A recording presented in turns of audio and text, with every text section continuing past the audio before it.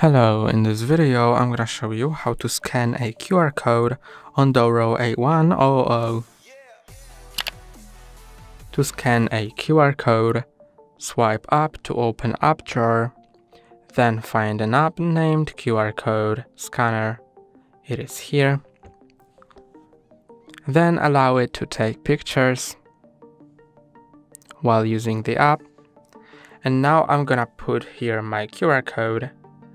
And to scan it, just hover over it with your camera.